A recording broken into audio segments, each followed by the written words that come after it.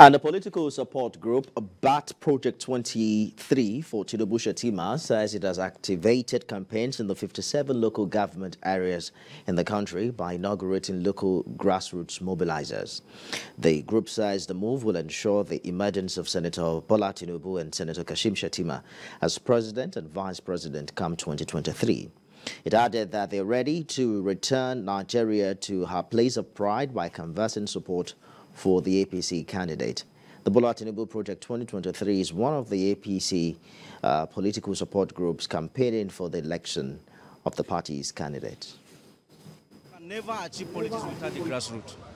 So we came here today to tell our coordinators that let them go back to their polling units and do the right thing and make sure they build a strong unity in that polling unit so that by coming 2023 general election, we cannot hear any story apart from Aswaju in that polling unit. Trying to touch all parts of Lagos State to make sure they know the kind of market we have.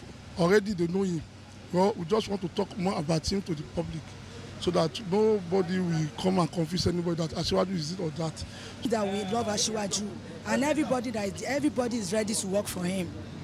So we work from one local government to another, and from local government to zone, and everybody are ready, and they are ready to mobilize. As a group, we have been mobilizing, moving people from the grassroots to every nooks and crannies, and make sure that we do the work, canvass to people, for them to vote for our great party, and to vote for our incoming president, Asiwaju Bola Ahmed Tinubu.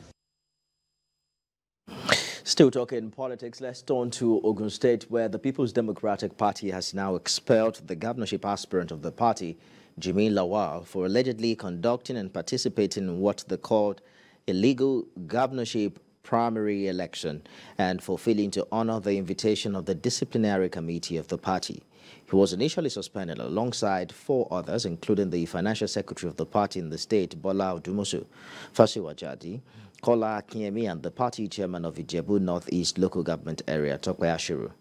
While reading out the decision of the committee, a chieftain of the party, Tola Odulaja, said Jimi Lawal has been expelled from the party, but Bola Odumosu is on suspension till the expiration of his tenure as a state officer of PDP in the state.